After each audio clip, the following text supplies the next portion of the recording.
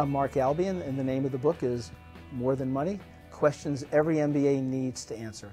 Two questions in our students' mind. One has been, how do I bring my values to work and not go broke? But the other one, the really big one, is how do I move my career forward and not leave my family behind? So in fact, in the book, not only do we address the issue, but we even have a little metric for you to work through in a little example. I call it the Mother Teresa, Donald Trump, Deepak Chopra, and believe it or not, Martha Stewart metric for trying to help you figure out how you can get a path where you have a more balanced life. Most of us base our career decisions originally on, particularly MBAs with all the pressure we're under, how can I make the most money, get the most status, and then later on I'll do the things that I really, really care about, right? And a lot of us do that. You don't have to be an MBA.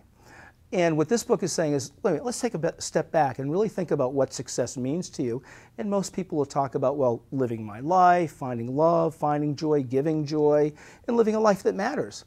You say, okay, let's start from that point and see how you would make your decisions. So that if your goal wasn't, I want to make the most money, but you want money and you want to make a contribution, and you start your career search from that point of view, what you'll find is what you used to think were safe decisions maybe takes you off that path pretty far, and there's a real cost to it. And what you thought were really risky decisions because you were worried a little bit too much maybe about money, maybe are actually safer ways to get on the path so that you can find a life of success. In terms of the book itself, what you're going to get from the book, people say, well, you know, I'm already inspired, you know, what are you going to really help me do? And what I do is take you through 4 major questions. Who are you? What do you want? What can you do? And where are you going? And under that have 12 what we call lifelines. They're called lifelines because, yeah, they're guidelines on sort of how to have a career and a life that's fulfilling and meaningful to you.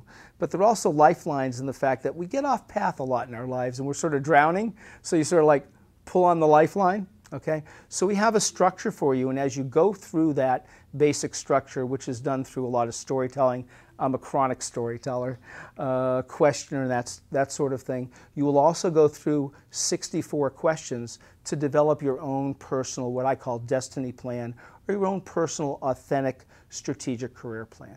In terms of when I do my speaking engagements, what I speak on is, my message has really simply been the same. It's varied in how I execute it over the last 25 years. The original message was, all of you here are going to make a living. The question is, how are you going to make a life? How are you going to give? In early days, what I would do is show you companies that were doing good and doing well, then individuals that were. But now that you have that, now what it is the speeches are, you all have lucky lottery tickets. Every one of you here, you have the freedom to really be able to live a fulfilling life. How are you going to go about doing that?